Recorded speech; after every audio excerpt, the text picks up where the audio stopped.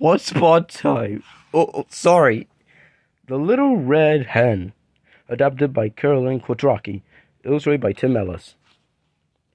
Once upon a time in a little cottage, small, cozy little house, a little red hen lived with her chicks. The little red hen worked very hard taking care of her house and her family. She was a happy little hen, and she sang cheerful songs as she did her chores. A little red hen had 3 friends: a cat, a dog, and a pig who lived very near her, and they varied in different stories, like a mouse, a sneezing rat, a goose, a duck, etc. Every day she watched her 3 friends playing, but the little red hen didn't have time to play. She was too busy with her chicks in her house. Little Red Hen started each day early in the morning. First she cooked breakfast for all her chicks. Then she made the beds and tended her garden. She cooked the meals, washed the clothes, and scrubbed the floors. She worked hard from morning till night. But her 3 lazy friends, the cat, the dog, and the pig, never seemed to work at all. They went for long walks in the sunshine, lay about in the soft grass, and spent their time reading stories and playing games. One sunny day, the Little Red Hen was working in her garden. Then she looked down at the ground where she was pulling some weeds, and she noticed some grains of wheat. "Who will help me plant this wheat?" Little Red Hen asked her 3 friends. "Not I," said the cat. "Not I," said the dog. "Not I," said the pig. "Then I'll do it myself," said the Little Red Hen.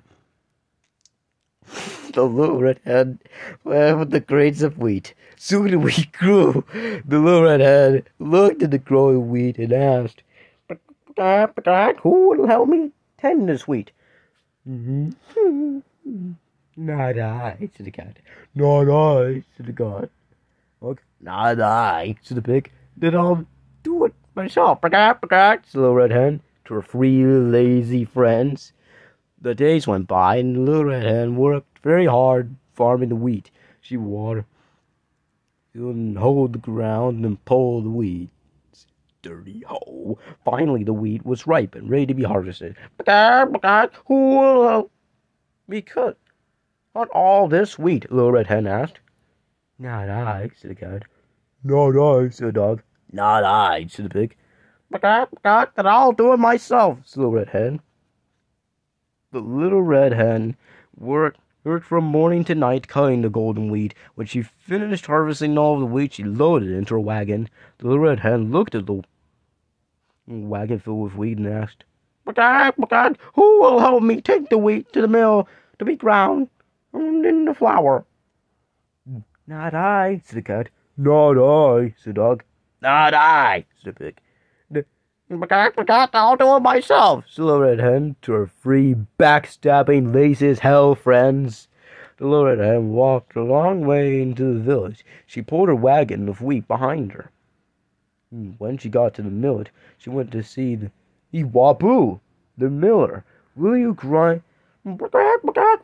this wheat and flour for me?" said the Little Red Hen. "Oh, yes," said the miller. "This wheat will make enough flour for bread for all of your chicks. But for me, eating bread is so stupid."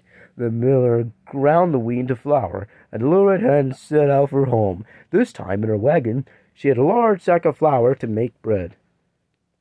When the Little Red Hen came back to her house, her 3 lazy, backstabbing friends were waiting for her. She showed them to the flour.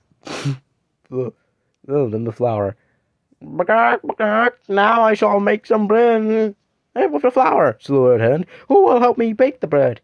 "Not I," said the cat. "Not I," said the dog. "Not I," said the pig. "Then I'll do it myself," said the Red Hen, and she began to wonder if the 3 were really friends. When the bread was baked, the Little Red Hen asked, "Who will help me eat the bread?" "I will," said the cat. "I will," said the dog. "I will," said the pig. But the little red hen stamped her foot and said angrily to the cat, the pig, and the dog, "Oh no! I found the wheat! I planted the wheat! I tended wheat! I harvested the wheat! I took the wheat to the ground flour, and I made the bread!" Then the little red hen said, "All these things I did it all by myself. Now the chickens and I will eat this bread all by ourselves." The end. Sorry I didn't say re-end. The end. Goldilocks and read theirs earlier.